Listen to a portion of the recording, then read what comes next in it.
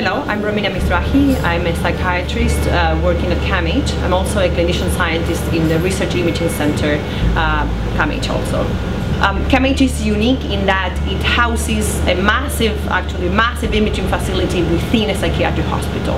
And this is very unique because it allows us to integrate clinical care with research into the brain. So this is a positron emission tomography machine. In particular, this is a PET CT scan. So basically this scan was developed not just to see the brain, but to look at the full body. And it's usually used for cancer research. This was changed in order to be able to look at the brain specifically.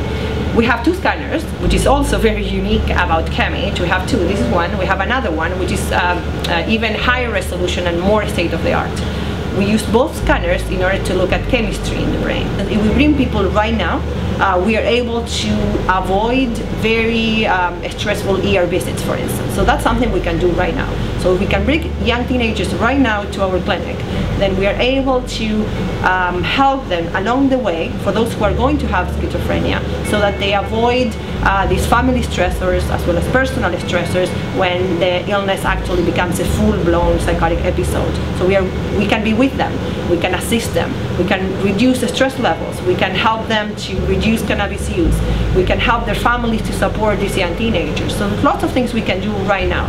Now the hope is that we will also be able in the future to change the course of those who are going to have the disease in order to prevent it. We learn things, new things all the time, which is what we need for mental illnesses. We know so little, we really know so little. So I don't balance, I put everything together.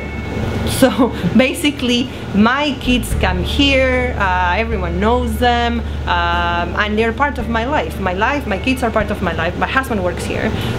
So basically it's not that I balance, oh, this is house, this is work, it's all the same. By 5 weeks they were here. I was here with them. Yeah. So you know, I would come in with them, and some of the other scientists would hold them, I would do a scan and then come back. So this environment is very supportive, and this is what you need. When you're having a family, young kids, you really need the support that this Research Imaging Center gives. So it's amazing.